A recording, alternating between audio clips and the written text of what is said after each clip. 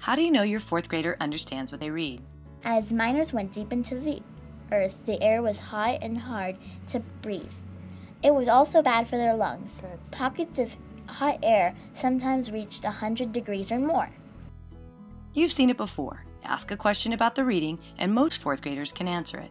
Like the younger kids, they should also be able to point to evidence, a sentence or a picture in the text, and explain what they are thinking. And by the end of the year, they can probably point to several sentences that help them answer your question. What can you infer?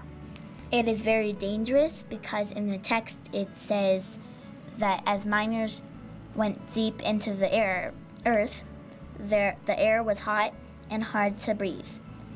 It was also bad for their lungs, and so that means that their lungs weren't taking in all the good air, so they could get sick.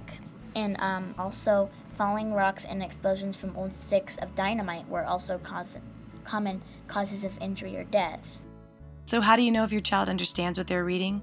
Well, come summer, fourth graders should be able to show understanding by answering questions about a book and by pointing to several pieces of evidence of the answer in the text.